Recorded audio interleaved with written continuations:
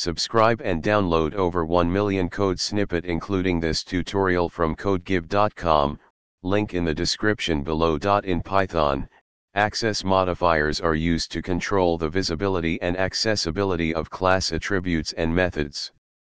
These modifiers help in implementing encapsulation, which is one of the principles of object-oriented programming, OOP. There are three main access modifiers in Python. Let's delve into each of these access modifiers with examples.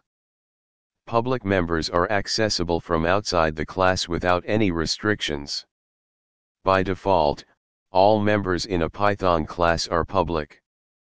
Protected members are denoted by a single prefix underscore. Though they can still be accessed from outside the class, it's a convention to treat them as non-public. Python doesn't enforce strict protection for these members, rather, it relies on the convention to indicate that they are intended for internal use. Private members are denoted by a double prefix underscore.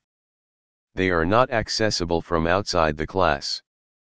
Python uses name mangling to make private members harder to access, but it's still possible to access them with a bit of effort.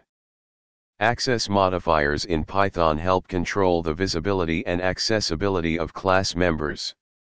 While Python doesn't enforce strict encapsulation like some other languages, it provides mechanisms to indicate the intended visibility of members through naming conventions and name mangling. Understanding these access modifiers is crucial for writing clear and maintainable object-oriented code in Python. ChatGPT